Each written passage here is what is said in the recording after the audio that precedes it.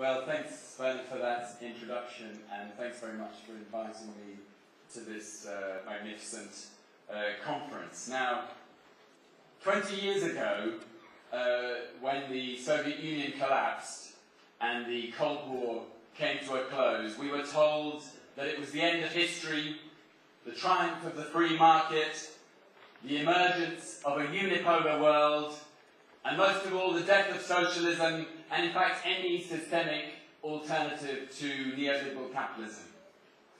And 2 decades on, all that looks pretty foolish, I would say, and I think 4 things in particular have changed that out of all recognition. The first has been the war on terror and the United States' strategic defeat in its attempt to impose its will by force in the Middle East, Iraq, and more widely in the Muslim world. The second is the rise of China.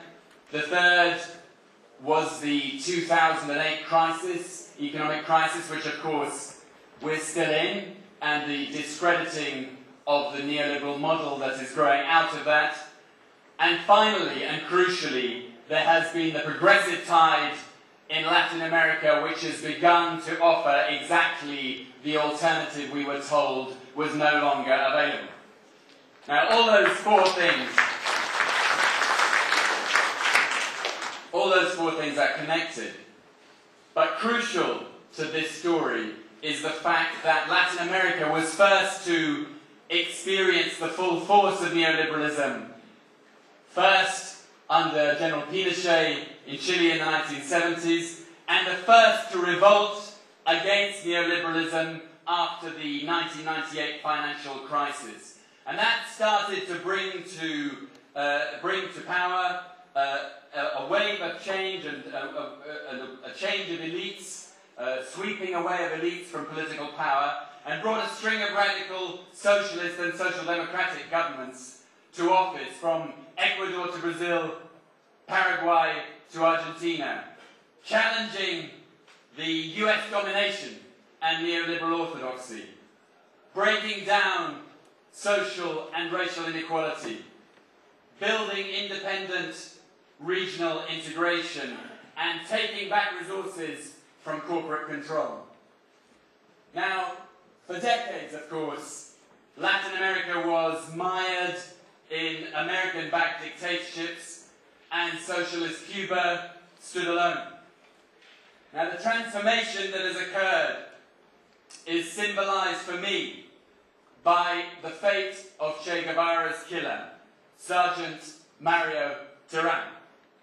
Because on the 9th of October 1967, when Guevara faced a shaking Tehran in the schoolhouse in La Higuera, Bolivia, and told him, "Shoot, coward, you're only killing a man," it marked the defeat of the spread of the Cuban Revolution in Latin America.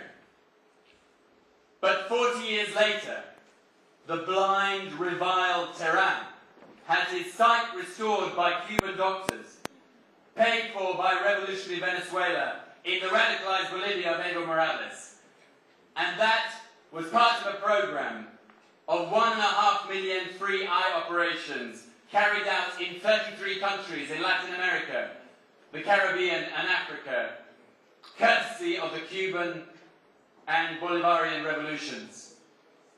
And I think it's an emblem of the humanity of Fidel and Che's legacy, but also a symbol of the passing of the Cuban torch to a new generation of Latin American revolutionaries and progressives.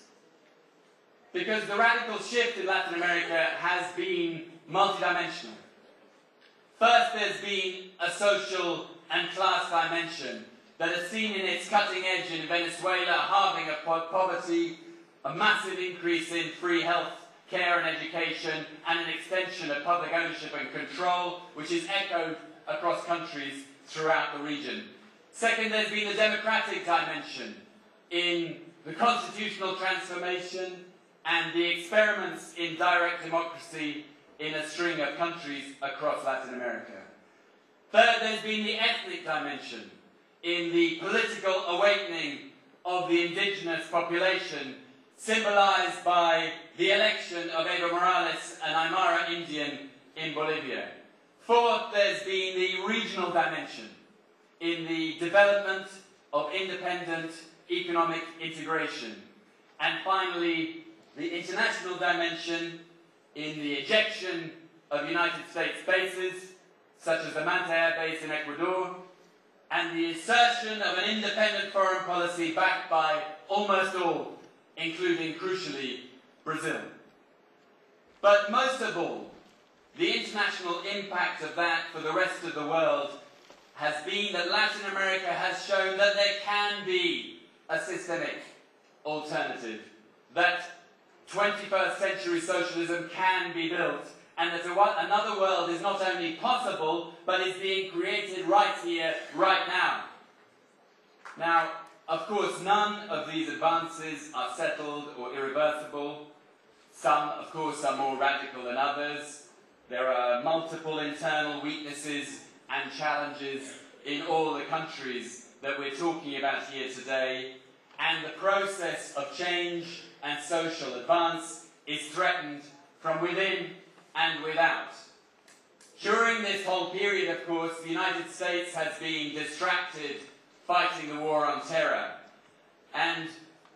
But now, even under the presidency of Barack Obama, the United States foreign policy establishment has made clear that it remains committed to rollback, building new bases in the death squad state of Colombia, potentially to intervene again across the region.